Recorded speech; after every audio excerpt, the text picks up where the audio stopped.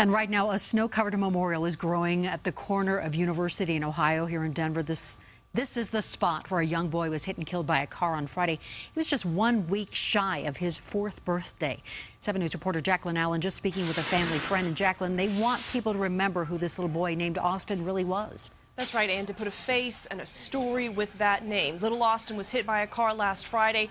This Friday, he would have been 4 years old.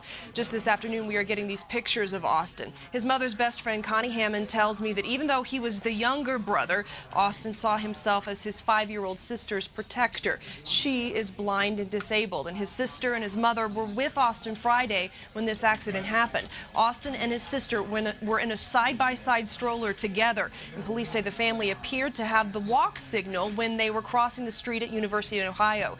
But a driver going west turned south and hit Austin. He died the next day in the hospital, and now family friends say they want everyone to hold the people they love a little tighter.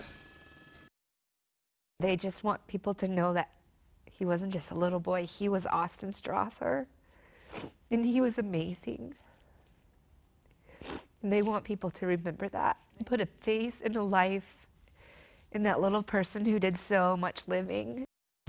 And a memorial service is scheduled on Saturday, but that may not be open to the public. The family is asking in lieu of flowers that donations be sent to his preschool or the school that he was going to, and that information is on our 7 News app. Reporting live, Jaclyn Allen, 7 News.